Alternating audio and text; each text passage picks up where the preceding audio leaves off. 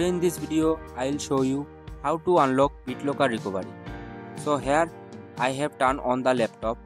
So if your laptop Bitlocker is installed in your PC or laptop, then after watching this video completely your problem will be solved. So see, here Bitlocker Recovery is installed in my system.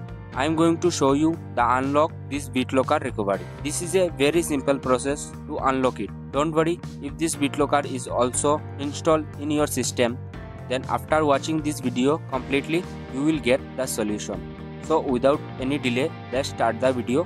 And if you are new in my channel, then don't forget to like, share and subscribe. So for this you will need a bootable pendrive. So here I have a bootable pendrive of Windows 10.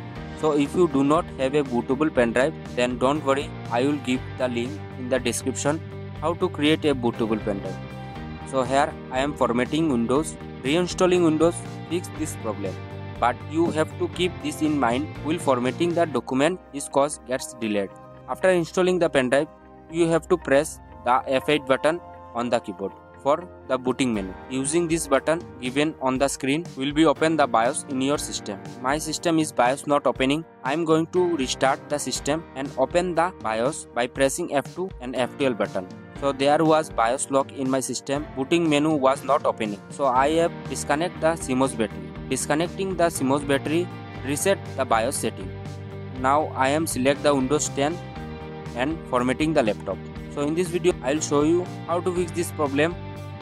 So here I am going to delete all the drive and create a new drive, because there is nothing important in my laptop. You have to important file in the D drive in your laptop, then formatting the C drive. Okay, C drive is must formatting. So here I am creating the drive and click on the next button.